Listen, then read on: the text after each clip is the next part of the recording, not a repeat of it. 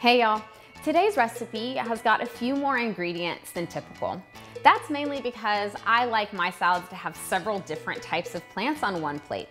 It's a great way to get a lot of variety in one meal. Most of us, even if we eat a wide variety of veggies and fruits when compared to others, don't actually get anywhere near as close to the variety that wild humans eat. I believe it's actually something like 20 to 30 different varieties of plants a day. Don't beat yourself up though if you're not getting that number, but use it as a good reminder to eat a wide variety of veggies and fruits regularly.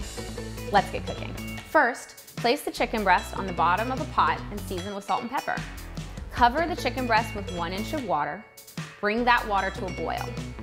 Once boiling, reduce the heat so that the water is just simmering.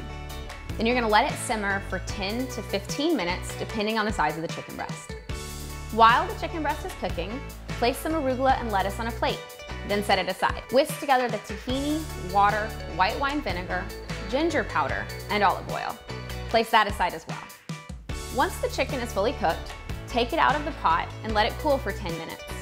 Once the chicken is cool, use 2 forks to shred it. Place the shredded chicken on top of the lettuce and arugula mix, then add the mango, blueberries, and pecans. Re-whisk the dressing and then drizzle it on top of everything. Add a pinch of salt and pepper if needed. Let's get eating.